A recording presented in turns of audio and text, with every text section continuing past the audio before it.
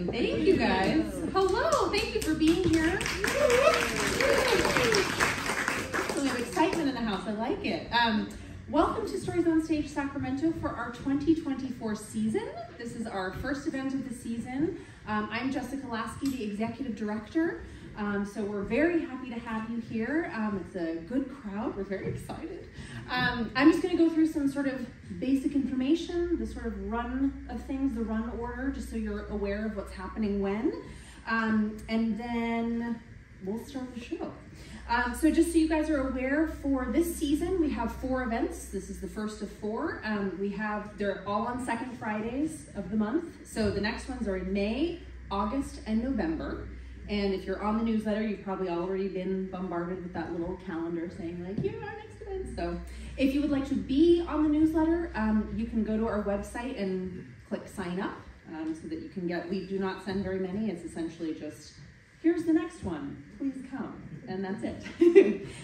There's also a program that is fully digital, so we don't kill as many trees. And it's on the back table where you came in for tickets. There's a little QR code on a couple of signs. So if at intermission you'd like to make sure to snap that, and it's information about the authors, information about the actors, and then the order of things.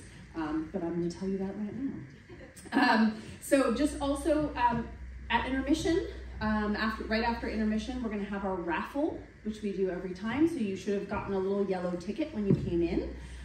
So make sure you hang on to that, because that's how we will determine who the winner is. There will be 3 books on offer for the raffle in a cute little tote bag for Stories on Stage. Let's see, what else? Actually, basic things. Please turn off your cell phone. Silence whatever you do to make it not dingle. The exits, right back out that same door you came, but in the event of a giant emergency, you can run out these doors and it goes straight to the parking lot. We hope that doesn't happen, but those are exits. The bathrooms, you've probably already discovered, there are 2 right in the back of the theater on either side. We also, on the back tables, this is for intermissions, you're aware, we have things for sale. Josh Fernandez has his books for sale. Frank Gioia has his books for sale. We also have Stories on Stage totes and our 2020 anthology that are for sale. The cookies are complimentary from Sue Stats. Obviously we have a tip jar, but she makes those with the love in her heart every single time, which we very much appreciate. I also would like to thank our other volunteers who are here every single time to make sure things run well. Anna and Joella here every time. Sue also volunteers her time. Kelly, our videographer. Yes, we could not do this without them, so we very much appreciate them. Let's see, what else? Now I'll just tell you the run order of things. The first act will have 2 of the shorter pieces, and then the second act will have the longer excerpt from the memoir. So the first act is going to be the story Craps by Frank Gioia, read by Jacob Gutiérrez-Montoya. And then Triple by Philip Jacques, also read by Jacob Gutiérrez-Montoya. I'll tell you about the next one once we come back from intermission. There will be a 15-minute intermission after the first 2 pieces are read, and right after the pieces are read, something we tried out at the very end of last season, we're going to be doing 20 questions with the authors. So the first one will obviously be with Frank and Philip. The first part of the program, we'll do 20 questions with them, and then after the second act, we will do the same with Josh. I think that's all I have to say. So, without further ado, I would love to welcome Jacob to the stage. Thank you. All right, you guys, I'm going to be reading Craps by Frank Gioia. This story was first published by the Troy Bookmakers in 2021 and reissued by Gutiérrez Press. Is that how to say that? Gutiérrez? I think so, Frank. Wonderful, yay! Gutiérrez Press in 2023. As part of the Mercury Man Remembering Brooklyn, a memoir, a collection of short stories.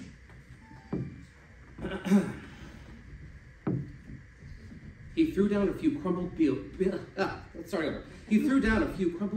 the brick wall. Someone standing in the crowd said, "You're covered, man. Go ahead. Roll them." The shooter blew into his fist, shook his right hand, closed his eyes, and said to himself, as if in prayer, "Help me, Jesus. Bless me, Mary and Joseph. Show me a 7, baby. Show me a 7. And the other guy said, "Throw the fucking bones already, will ya?" Snake eyes, baby, snake eyes. He threw down a few crumpled bills near the brick wall. Someone standing in the crowd said, "You're covered, man. Go ahead. Roll them." The shooter blew into his fist, shook his right hand, closed his eyes, and said to himself, as if in prayer, "Help me, Jesus. Bless me, Mary and Joseph. Show me a 7, baby. Show me a 7. And the other guy said, "Throw the fucking bones already, will ya?" I listened as the sound from the dice game drifted over the wooden benches. The lingo of craps was familiar to me. I'd watched Lefty and his friends play outside Sal's pool hall on Madison. You only needed a wall, a garage door, and a few guys feeling lucky with a little money in their pockets. I hadn't played before, not for real money. This was for dollars, not some loose change. Up until then, my experience with dice had been playing Monopoly, but I was itching to give it a try. The worst I could do was lose a few bucks. You had to know when to lay down the money and when not to. That's strategic. It was about the shooter. He controlled the dice and the betting.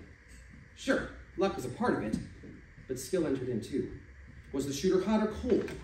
What point did you need a hit to win? You had a better chance of throwing a 6 or an 8 than the odds of hitting an outside number, like a 4 or 5, or a 9 and a 10. We were hanging outside the garages, near the pool room, around the corner from Jimmy's apartment on Central. It was where he kept that 56 Lincoln, shiny black, with the suicide doors. I was hanging back, watching the action. The shooter was hot. I'd thrown a natural on the doors. I was on the doors of the first 3 rolls. He had hit a tough point. Little Joe. A 4 in between. Throw a 7 or an 11, a natural on the initial roll, and you're a winner. Throw a 7 after the point has been established, and you lose. The point is the number you have to match. If you don't throw a natural on the first roll. Now the shooter had a fistful of dollars in his left hand, and the cubes in his right. He laid down a 10 spot, and a couple of guys took 5 to cover.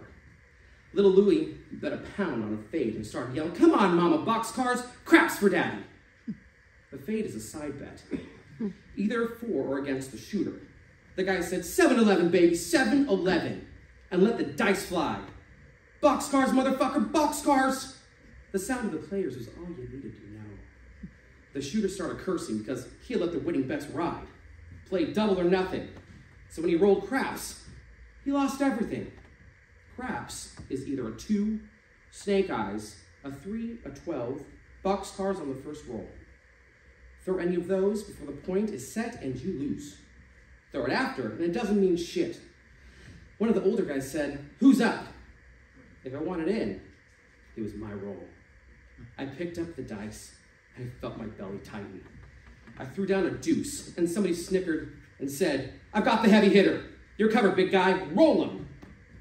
I shook my right hand and I heard myself say, "Let her rip. Come on, 7. I let him fly. They came up 11 and I was up $2. Let it ride. I said I could feel myself start to relax. The shooter controls the ivories for as long as he keeps winning. Baby needs a new pair of shoes. I shouted and I won again. Fuck this shit. First natural, now the devil, the guy who covered my bet said. The tone of his voice betraying how pissed off he was. Now I'm up $6 and I didn't know what the bones could still give me. So I said, "Take it down." And I picked up the $8 laying on the ground and I rolled the dice a few and threw craps. A 3 and Louie started yelling, "AC-doocy, mama, AC-doocy, my roll." Jimmy shouted down from the kitchen window, "Hey, Frankie, want to go for a ride?" "Sure," I said. "I'm up a deuce, man. I'll buy you an ice cream." The end.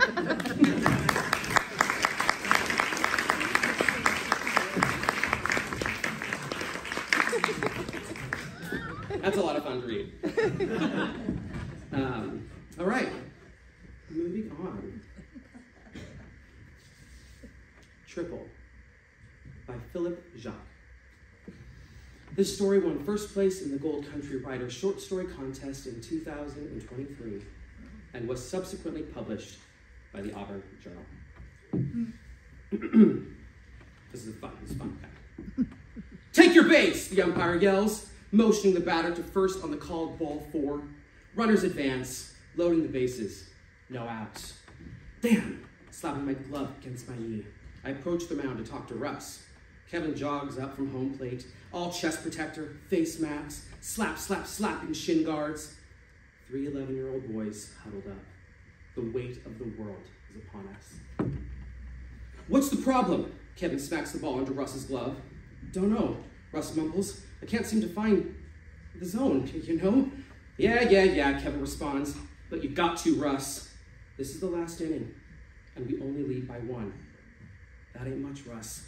I put my hand on his shoulder. You gotta get in control of yourself and pitch, damn it. The next batter is Biff the Bomber. Kevin's hot.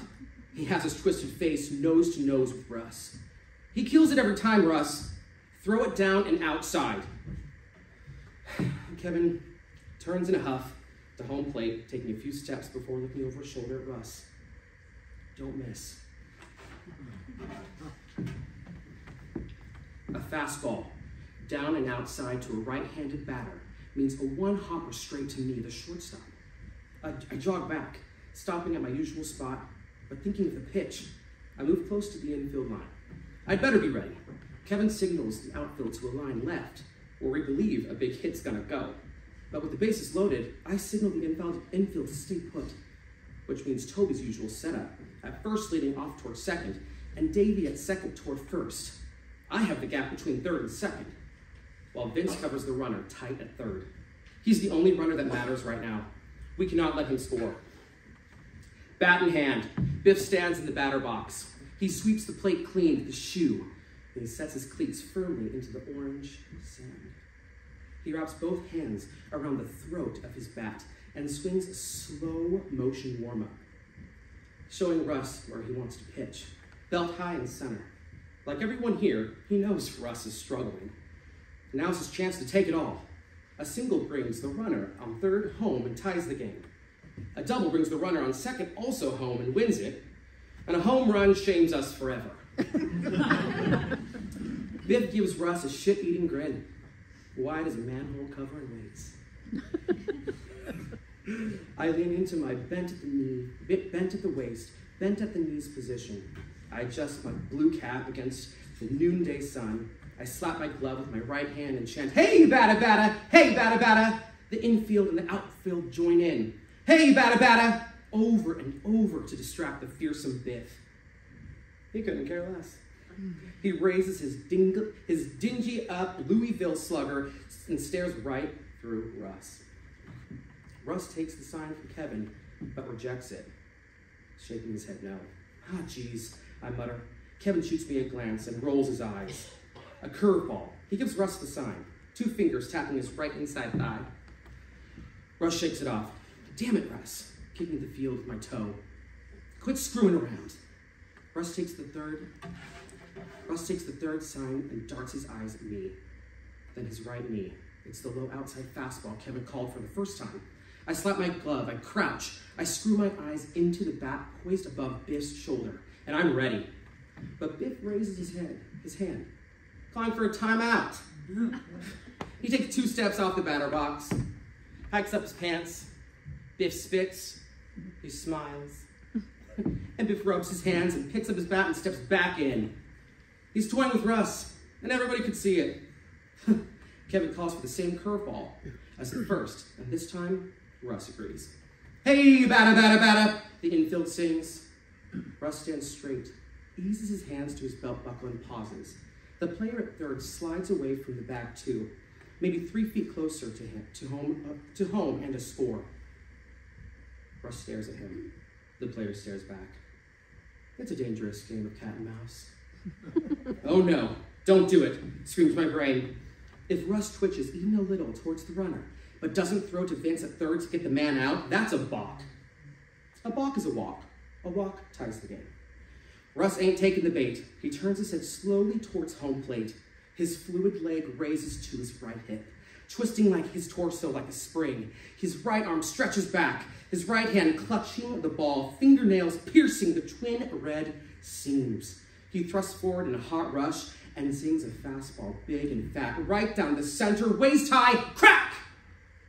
A scalding sonic boom, line drive, to my left, high over my head, so fast I cannot see it. I jump to its feel, to where I think it should be, to where I want it to be. Reaching my glove as far, whack! I catch it. I come down fast, but I open my glove slow. The ball trapped in the pocket of my tan shoeless Joe mitt is hot and smoking. I can almost hear air molecules boiling off its surface. I can't take my eyes off it. I just stand there, stupefied. Not for long. I hear the runner on second making a beeline for third. His cleats rip through the infield, popping the rough sand like Rice Krispies in milk. I twist my ear and jerk my head. I couldn't see the ball, but I see him.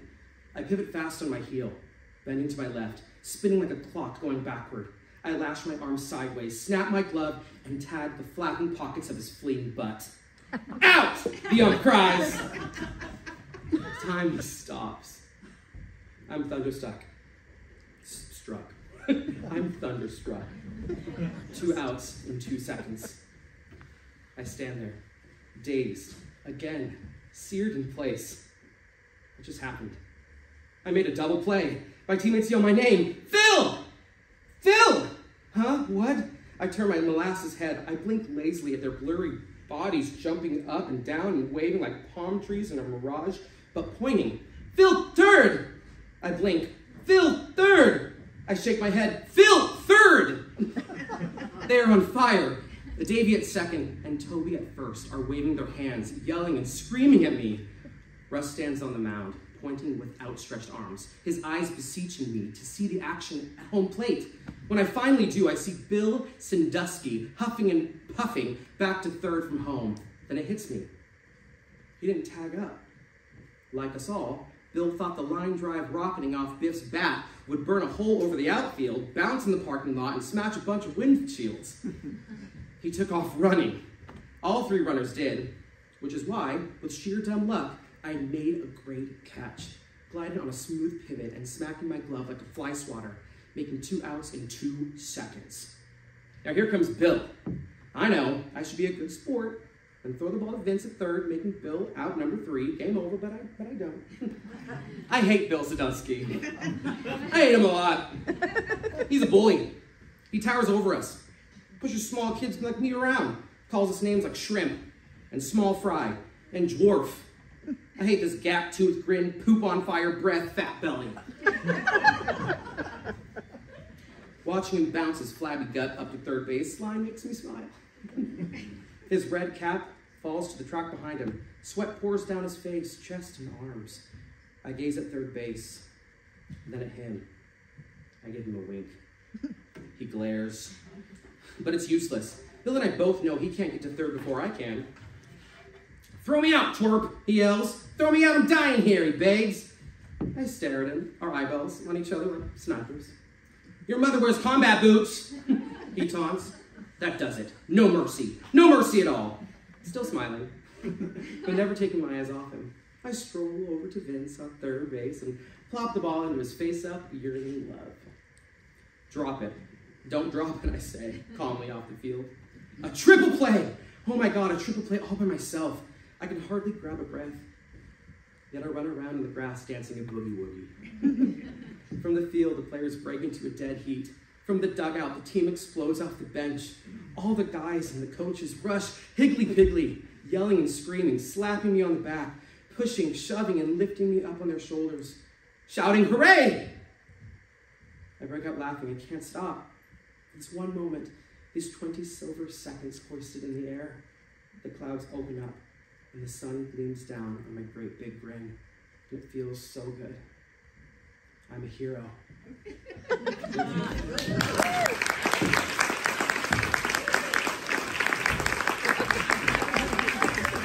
Thank you, Jacob. That was wonderful. Yeah. And now we are going to have 20 questions with the 2 authors of the stories you just heard, Frank Gioia and Philip Jacques. So I would like to invite first Josh Lasky, who is our artistic director. He's going to be doing the questioning. And then if Frank and Philip would like to come up as well, we will be one big happy family up here. Okay, so this is inside the writer's studio, which is a game of 20 questions inspired by the Bernard Pivot-inspired end of James Lipton's Inside the Actor's Studio. I'm an academic, I have to cite my sources. Okay, there are 4 simple rules. The first one is, I can't see because, look, there we go. Speak before you think. I've done that too many times. Brevity is the soul of wit. There are no wrong answers. And enjoy yourself. Okay. Do you have any questions? No. Are you ready? Yes. Okay, so Philip, you got the first question because you're holding the microphone. When, where, and or how did you first fall in love with writing? I first fell in love with writing when I was courting my girlfriend Dell over there. And she noticed that in my text I seemed to have a flair with words.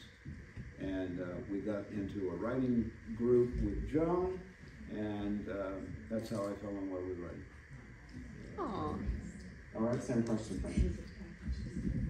I would say for me, it happened about 30 years ago at a gathering of friends who decided one of the nicer ways to spend a winter evening was for us to read to each other. And so I wrote a story about an Italian Christmas Eve, and it was very nicely received, and I just continued writing. Great. Okay, so Frank, you're going to go first on the second question. Okay.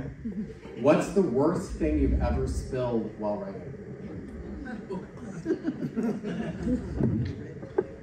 I think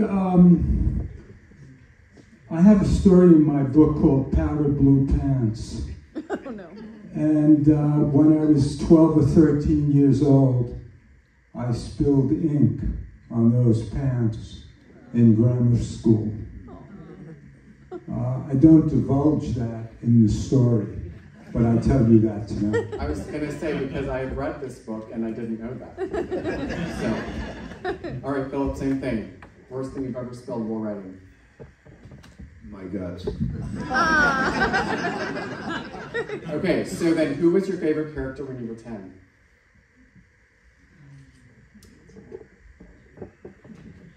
It would have had to have been Batman.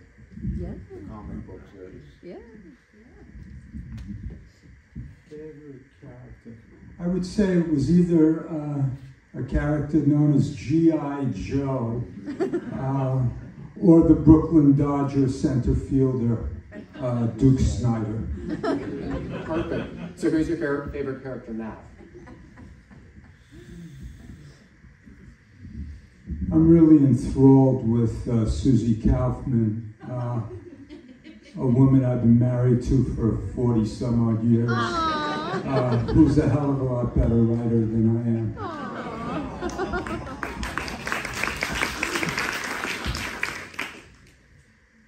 So I guess the favorite character now is, so I'm writing a memoir, or I'm trying to write a memoir, and the story that we just read so well, by the way, is my 12-year-old self, and I'm kind of finding out things about him I'm writing.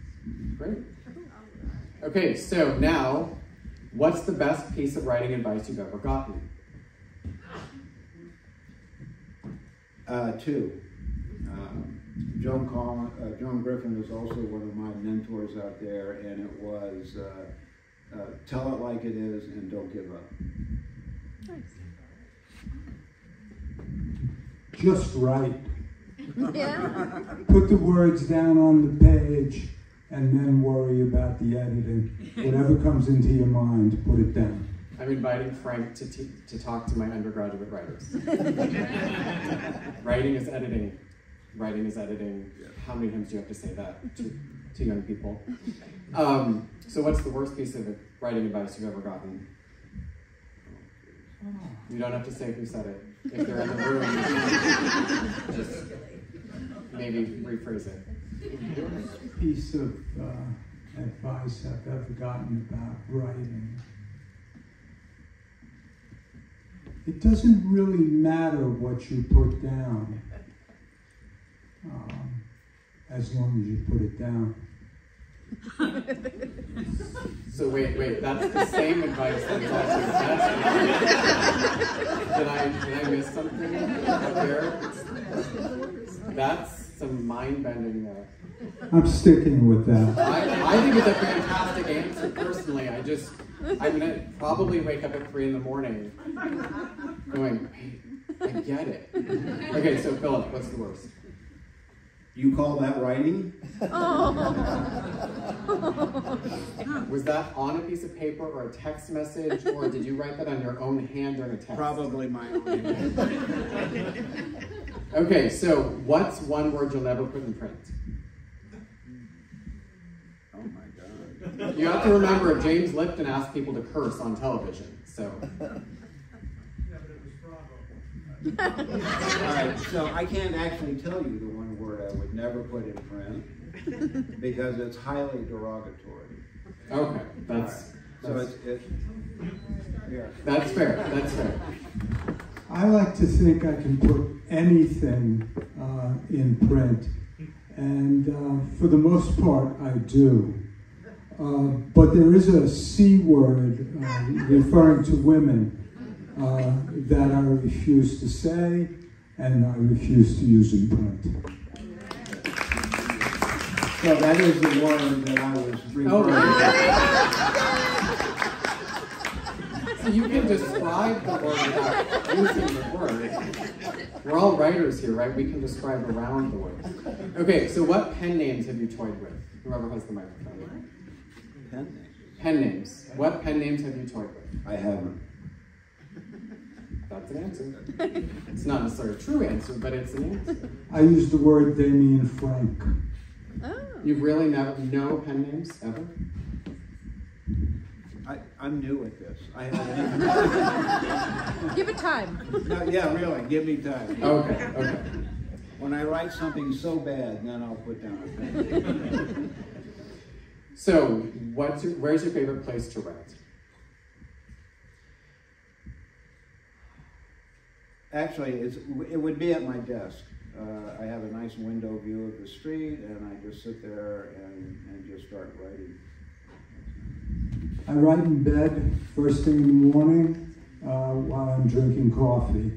It's virtually the only place I write, and I find it just really enriching. So where's the weirdest place you've ever written? Could be the same answer, actually. I think I have a condominium in St. Louis Park, Minnesota. And one of the reasons we bought it there is because it has a swimming pool. And I sit around the pool sometimes and I try to write poetry.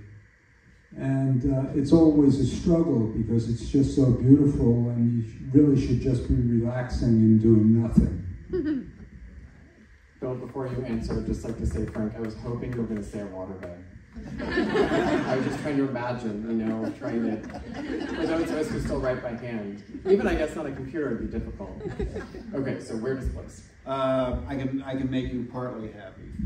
Oh, no. Because it has water in it. It was in my car, parked in a street downtown Melbourne during a rainstorm, just a driving rainstorm. And as I was seeing the scene, up here was writing. As soon as I got home, it just flooded out of me. Flooded, see? He says he's new at this.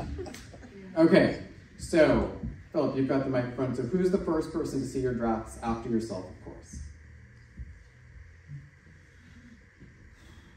I'm in two critique groups, so I would say actually the first people who see my first draft are these two ladies right here, Dell and Joan. And then they offer me, as a matter of fact, without them, none of these stories would exist. So they're my first go-to. Okay. Cool. My first person is a person I mentioned earlier, Susie Kaufman. She's an essayist and just a really fine writer. So then, who's the last person you've ever let see your drafts? About 10 years ago, I wrote a play, and I thought it was finished, and I showed it to someone who was a playwright, and he showed me that there's really a lot more editing in writing than I ever knew. His name is Larry Zungali, and he's a multifaceted artist, and I guess he would be the guy. Relative to this story, you are the last one to see it, and here I am. Good wiggle out of that one. So, do you have a lost piece of writing you still think about?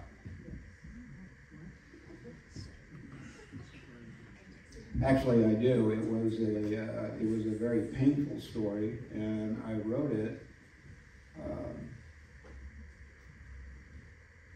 And I became so upset I ripped it up and threw it away. Oh, wow. And I wish I had it back now. This is kind of a tough question. I do have a story that is about pedophilia, and I've never published it, I've never read it.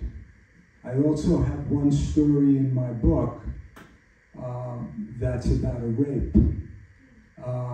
I've never read it. And those are, I guess, two pieces that come to mind. Okay. So what's the best idea you've never used?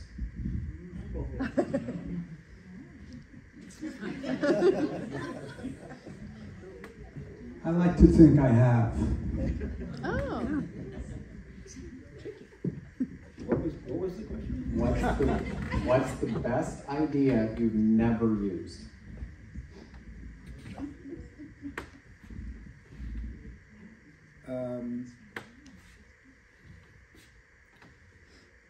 I guess using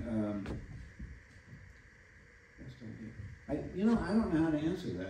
I really don't. I try to take as many ideas as possible. There are 20 questions, so if we skip over one. I So what's the worst idea you ever have used?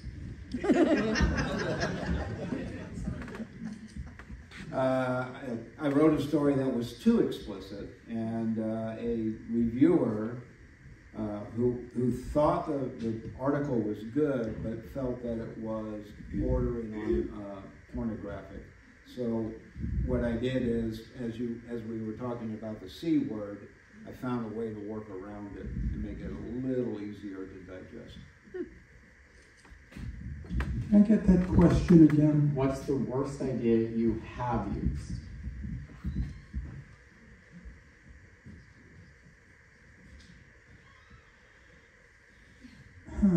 This is the speak before you think. This is a very difficult question. Yes, they are.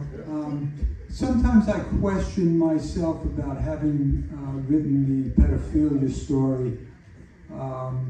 It sits on my iPad. Very few people know of it. So just having written it, I feel like I've used it and divulged some early childhood secrets, but I will never publish it. So, if you could instantly become an expert in anything, what would you write about?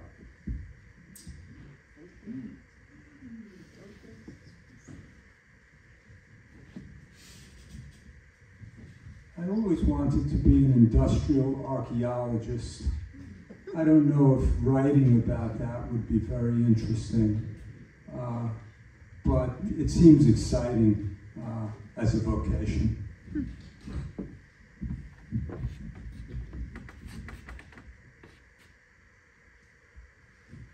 So if I become an expert at anything, a lot of my memoir is about abuse. So if I could become an expert to figure out why people abuse other people, that's what I would write about. So, who's the most overhyped writer of all time? The guy who wrote Men Are From Mars and Women Are From Venus. I'm going to pass.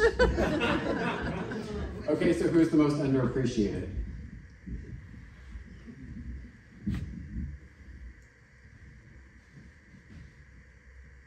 I have a friend of mine who's a former poet laureate in El Dorado County.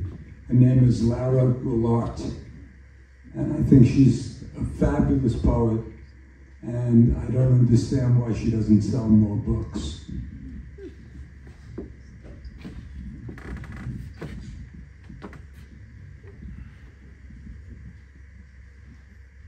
The most underappreciated writer.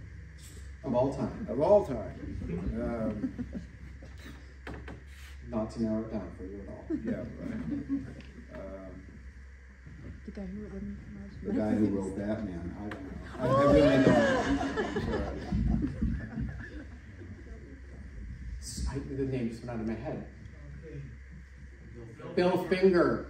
Bob Kane gets all the credit, right? But Bill Finger doesn't. That's the guy I was thinking of. No.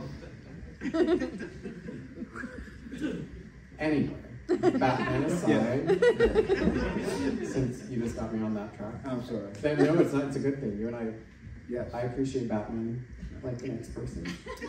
Maybe a little too much.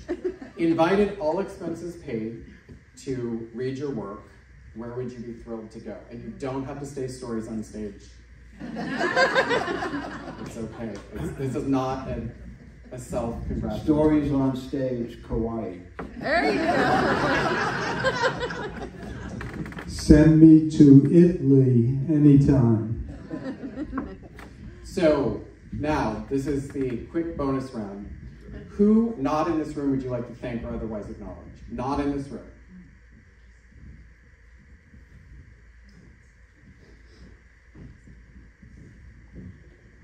I think that first night when I read my stories with my friends some 30 years ago, there were a couple of guys there that at the time were old friends, but it didn't hold up over time. But when I finished, they both, Matt and Mick, gave me a lot of support and just told me to keep writing, so I have.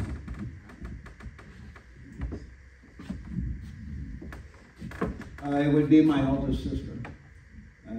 During our childhood, my oldest sister really became the adult in the room and took care of the rest of us younger children. And so now, who in the room?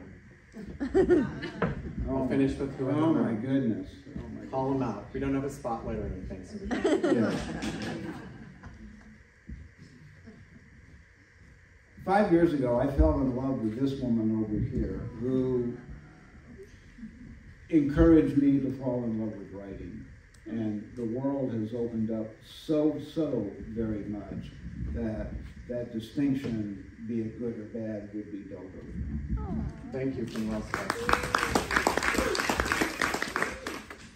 I have to confess, I enjoy reading my work at least as much as I enjoy writing it. And my son is here tonight, my granddaughter, my wife, my son's partner, and I get a real charge out of the fact that those 4 people come to a lot of my readings, and so I just want to thank them for that.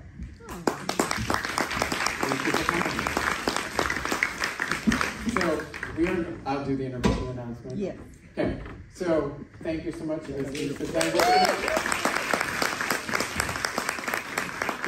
now to the intermission, which I'm usually the one who flicks the lights on, so just trust me that it's intermission. We'll get the lights on in a second.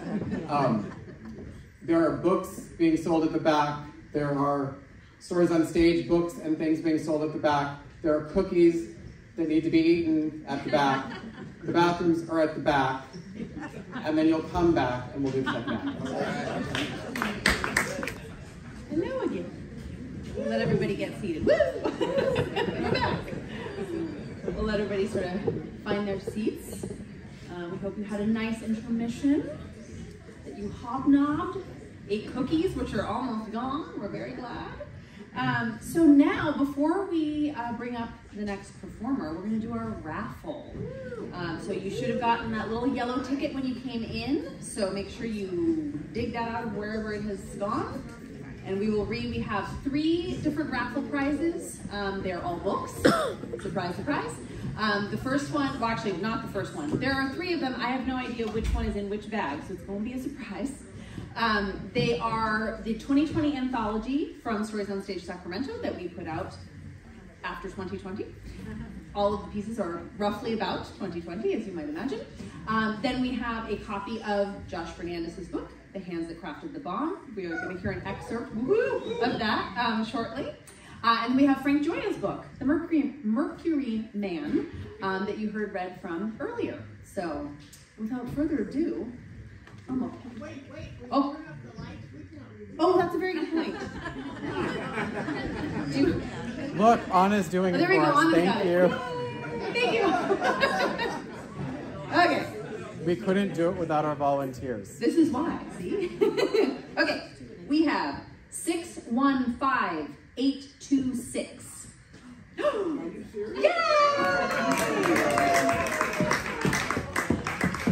Okay, so pick a bag, any bag. Oh, no. 1, No 2, or pressure. 3. 2. 2, middle one. Okay. Got it? There you go. Okay, thank you so much. Okay. What'd you get? Oh, she got Josh's book. Excellent. Okay. Next. Everybody's stuck together? Okay. 615849. Bag 1 or 2? Yay! We'll bring it to you. It's Yeah, okay. I'll come. 1 or 2?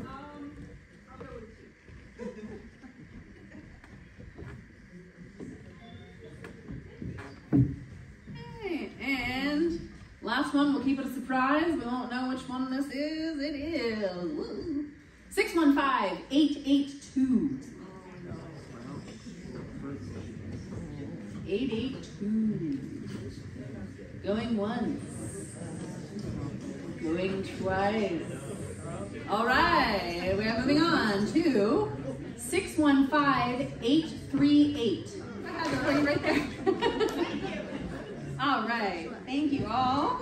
Now, do you want to hit the lights again? Yeah. All right, so just a little information again right before we get started.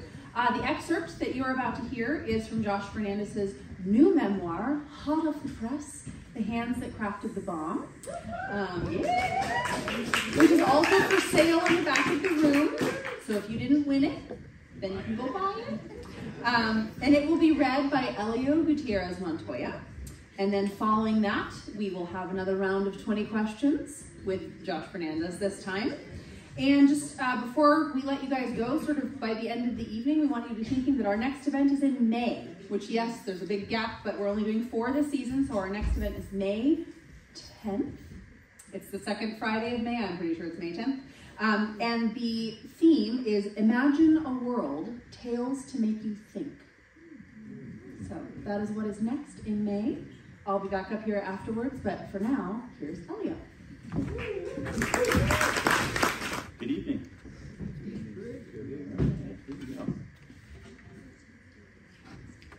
All right.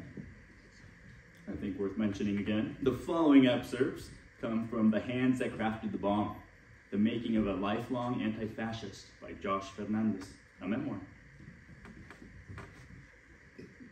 To understand how I ended up here, a middle-aged man about to get fired from his job for starting an anti-fascist club with his students, we have to go back to the first thing I remember, which is my sister. Her name was Sunshine. Seriously. We didn't know it then, but my dad was in the early stages of psychosis and named her Sunshine before he lost his mind and left my family in Sacramento. He wanted to name me Bear, but my mom drew the line and named me something normal.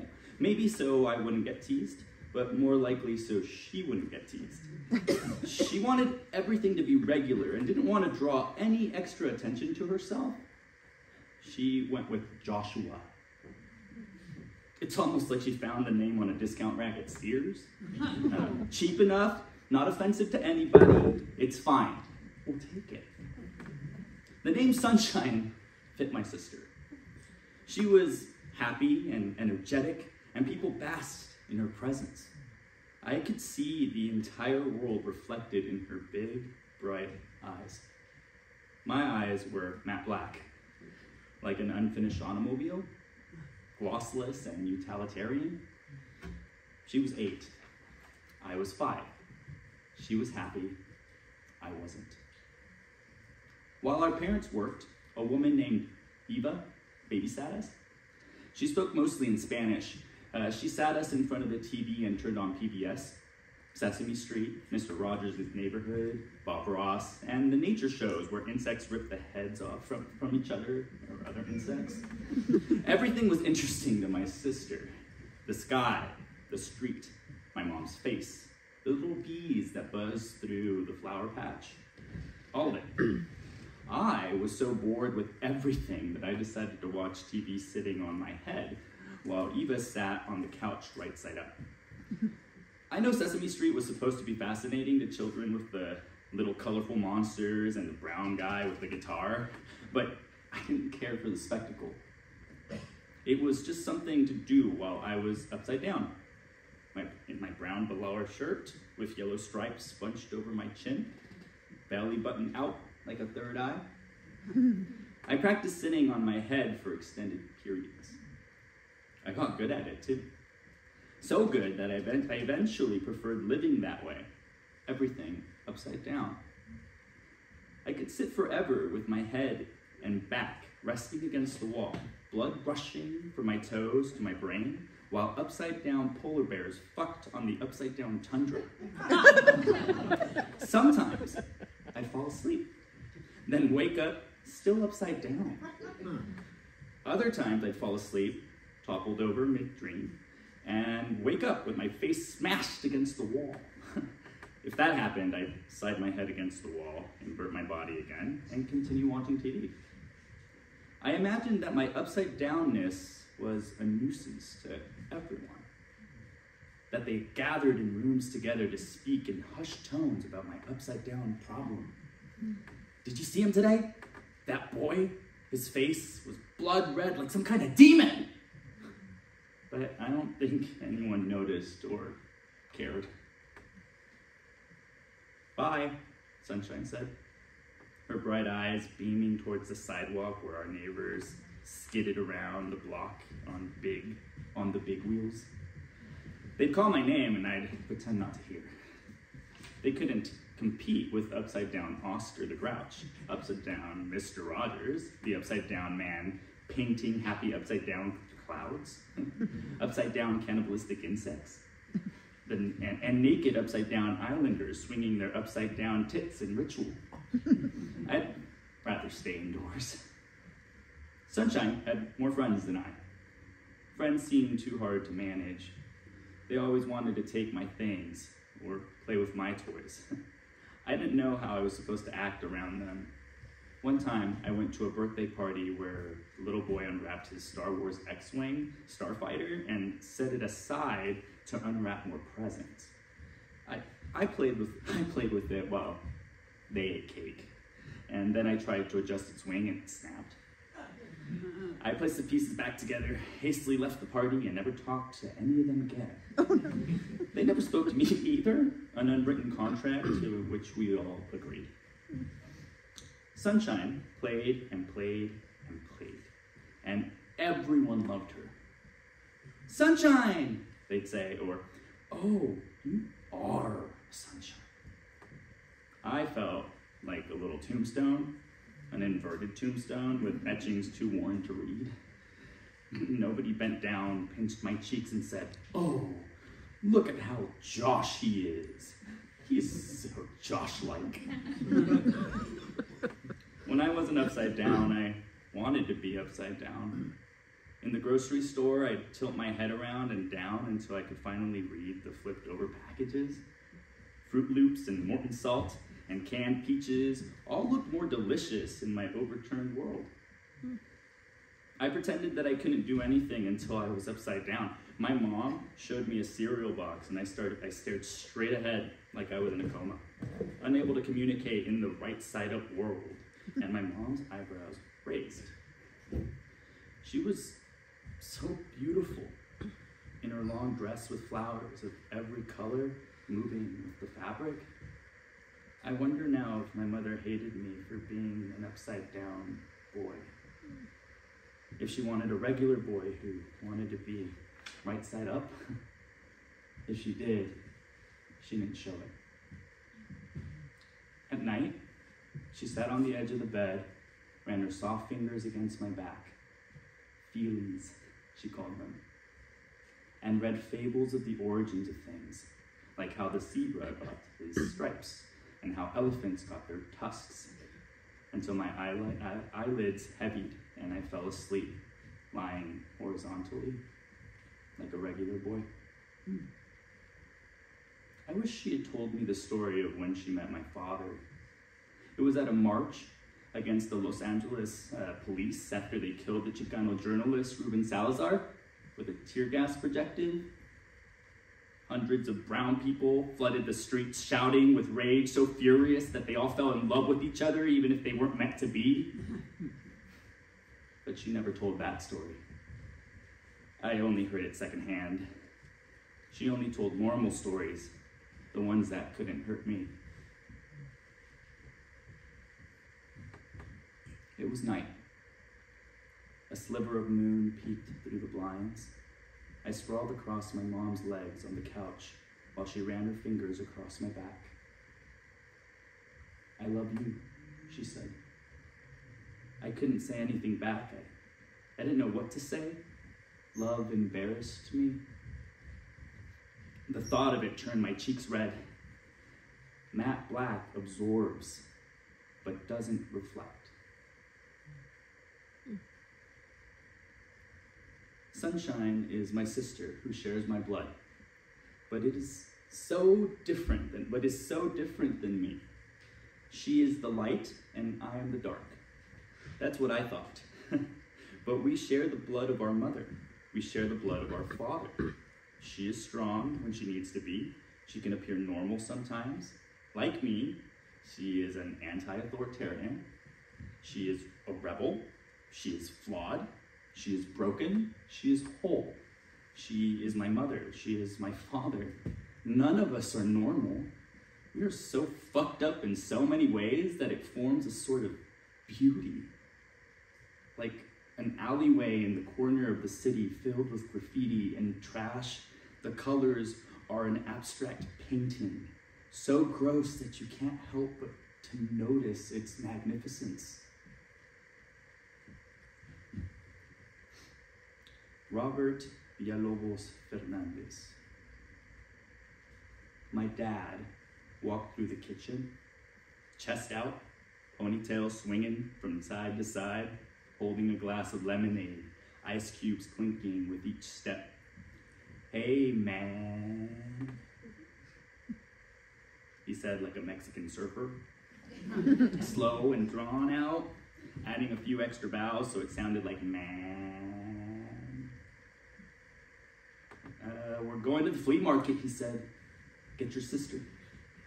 I jumped up and I scrambled to find Sunshine, who was in her room making ballerina poses in front of a mirror. Come on, I said, annoyed. Fine, she suggested. She shrugged, finishing a half-assed grand plie. I loved when our dad took us places. The store, the park, anywhere. We drove to the market through our neighborhood in Sacramento. The part with playgrounds every few blocks and lush trees hanging over the sidewalks and pulled into a lot full of cars. My dad tapped out the drums to Earth, Wind, and Fire's Let's Groove and on a steering wheel until we pulled into the flea market parking lot full of beat-up cars just like ours. We wandered around the market looking at the toys, the colorful dresses on sales racks, the wobbly tables full of old memorabilia. Old men sitting in chairs eyed us carefully so we wouldn't slip something into our pockets. Dad skipped over a booth and came back with a maniacal grin and a bag of weird persimmon candy coated in coconut. He looked like a little kid with his bag of orange candy. Sunshine and I glanced at each other with exaggerated frowns. It looked so disgusting that I didn't want any of it, and neither did Sunshine. "Time to go," our dad said, and we skipped back to the car. He buckled us in and opened his bag of candy, pulling out an orange glob covered in white flakes. He held one of the pieces up to the light and smiled. "You sure?" he asked. My sister and I held our noses. "Your loss," he said, and stuffed one of the nuggets into his mouth. He chewed, then started the car, setting the bag on the floor. Before he could pull out of the parking lot, a weird look contorted his face that began to redden and then completely flush. His eyes scrunched up and his mouth puckered under his beard. "Oh shit."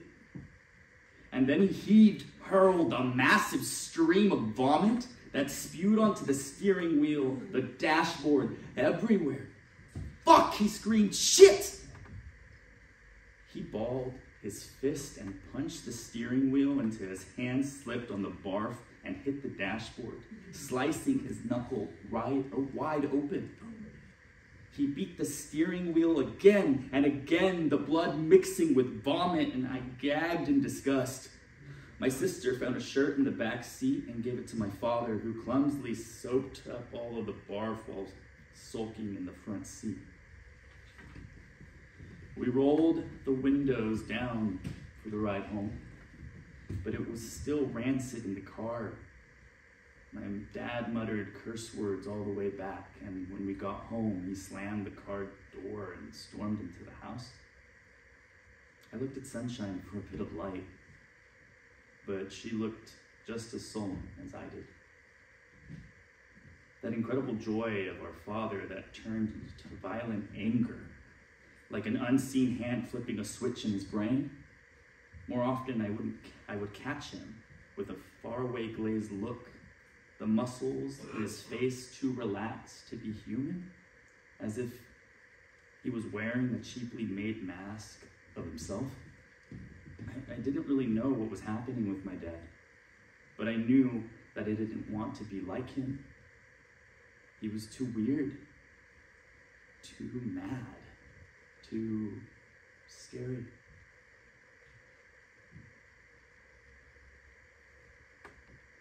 My parents began arguing all the time. My dad started ranting about God. I'd only heard about God from friends. A kid in my class had parents who listened to heavy metal. They blasted Dio's Heaven and Hell. And I'd never heard anything so amazing, the loud, crunchy guitars and Ronnie James Dio screaming about the devil. One day, I asked Dad about the devil while driving to the grocery store. "Don't talk about the devil." I asked him if I could have a new name. "You already have a name," he said. "But my name is stupid. Your mom says it's strong. I'm not strong. Your name is in the Bible, you know." "The devil is in the Bible," I said. "Fucking hell," he cried, slamming his feet on the brakes.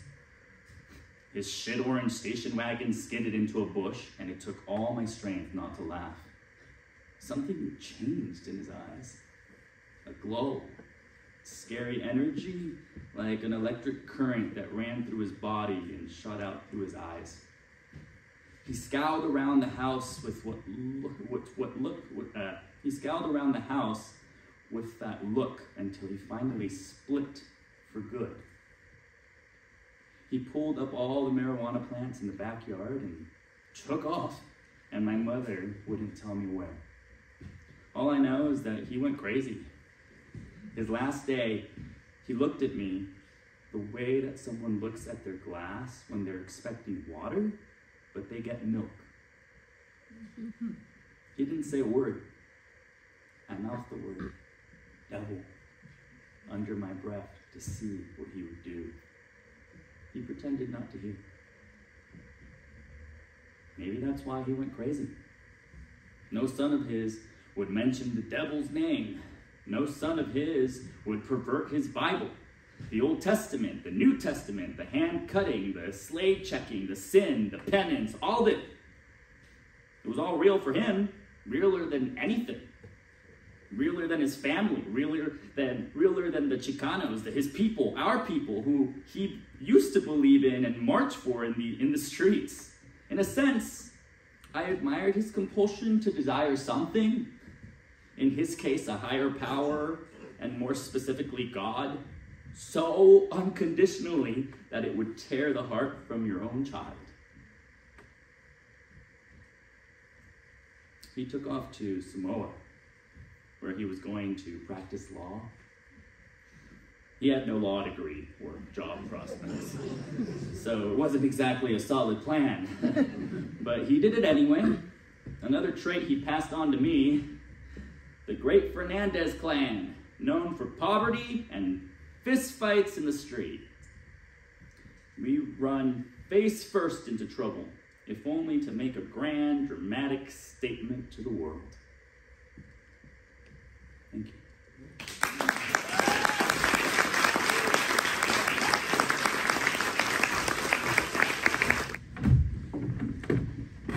Thank you, Elio, and thank you, Josh, for that. Wow. So now we're going to do 20 questions with, again, I'd like to call Joshua Lasky back up, our artistic director, and invite Josh Fernandez to the stage.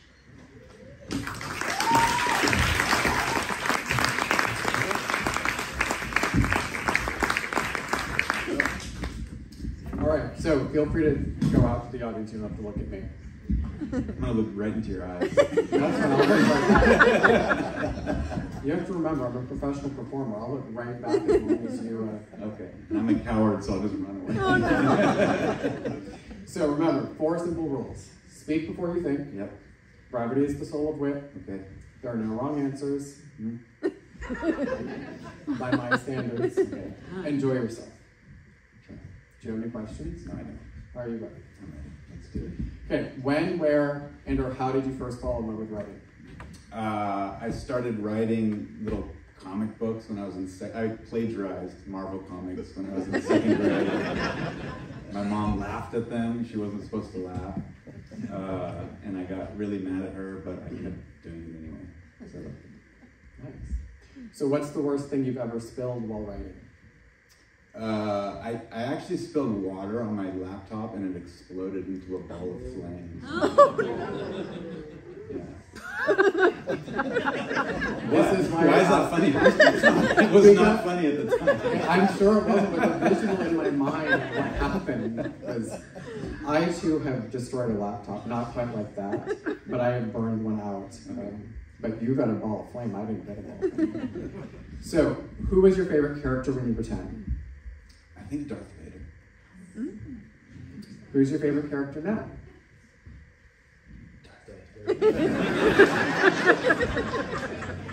What's the best piece of writing advice you've ever gotten? Quit. What's the worst? That was also the worst. What's one word you'll never put in print? God. Wasn't that just in the... Gonna leave that. That was the first thing I thought of. You were following the rules laid out. You were playing the game correctly. I just for a second I was like, wait a minute, because I read the excerpt obviously before because I picked it for tonight, and thinking, wait a minute, but I also Elio just said you're bending my mind. Yes. So, what pen names have you toyed with? I don't have any pen names, but my Discord name is Corpse Thrower. For some reason. This is a follow-up question that is not on my list. Do you think you'd sell more books if you put Corpse Thrower on the album? Absolutely not. No. So, what's your favorite place to write? Or where is your favorite place to write? It's the only place. It's just my desk, my little desk with a bunch of shit all over it. All right. What's the weirdest place you've ever written? Oh. I don't know why I'm surprised by these questions. I'm like, wow, what an original, beautiful question that was.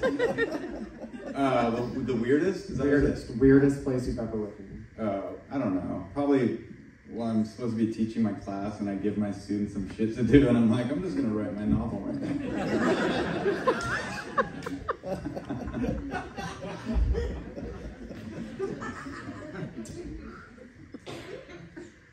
This is being recorded and I just want to make sure that it doesn't go because I know the whole book is about you almost lost your job once, and right. But the thing you were accused of then compared to this would be. And I'm tenured now. Oh. Well then. I mean, tenure. Now let's get to the real question. Congratulations on that. Thank you. So, who's the first person to see your drafts after yourself, of course? Honestly, I think it was my students in prison because I knew they weren't going to blab about it. Like, where are they going to take that shit? Who's the last person you'd let see your drafts? Probably the administrators at my school. So yeah, buy the book and read the rest of the story. Do you have a lost piece of writing you still think about? Yeah, hundreds. And you want to share it? No. What's the best idea you've never used? I don't want to tell you because you're going to steal it. That is literally the hardest question on this whole thing. I know some of the other ones feel that way, but for a writer, that's the one I'm actually interested if they'll answer. Yeah. And no is a valid answer. What's the worst idea you have ever used? Probably writing this book about a job that I'm still working at. If you could instantly become an expert in anything, what would you write about? Oh, probably some math bullshit. You would become an expert and then write about the math bullshit, or you'd want to just become an expert in the math bullshit? I would become well, no, that's hard. I would just write about, I would just automatically become an expert about math. I don't want to study math. This is instant. This is Marvel Comics magic. Just you become Math Man. Yeah. Or Captain Math, or whatever Marvel, I don't know the difference. Yeah, and then I'd write about it. Yeah. Like a textbook, or? No, like a mathematical fiction or something like that. Nice. New genre. Yeah. You're tenured. You probably you can go to classes, right, for free. Maybe. Go drop into a math class. I'm just doing research. So, who's the most overhyped writer of all time? Oh, man. Harry Potter lady. I won't even utter her name. Because you can't remember it? Or because you don't say her name, like, in her books, the one who shall not be named? I can't remember her name. That's fine. I won't utter it for you. Who's the most underappreciated writer of all time? Maybe a Sata Shakur. Yeah. Okay, that name can write good, okay? Yeah. So, invited, all expenses paid to read your work, where would you be thrilled to go? Somewhere hot, just wherever is hot. I don't like cold, so just somewhere, towards the hottest equator. place on Earth right now. Okay. The sun. I'd like to go to the sun. That's a good answer. If you had to pay your own way, where would you go? If I had to pay my own way? Yeah, where would you be thrilled to go? Lodi, California. Good. So, who not in this room would you like to thank or otherwise acknowledge? Not in this room? Not in this room. God.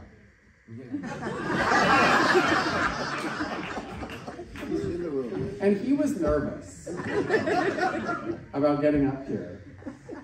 Anybody in the room you would like to thank or acknowledge? Well, my wife threatened me before. She's like, those two dudes just think they're wives. So my wife, my kids, beautiful family, just adorable, lovely.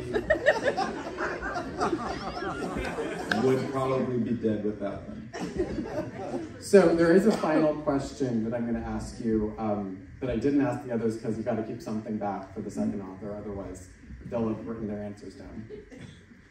So the Nobel Prize in Literature currently comes with a monetary award of, quote, 11 million Swedish krona, or about $989,000, unquote, according to the New York Times. If you won the prize, what would you do with the money? I would give it all to my lovely wife. Loveliest woman on earth. No one deserves that money more than my wife. All right. And that is our program, our official program for tonight. Thank you for coming.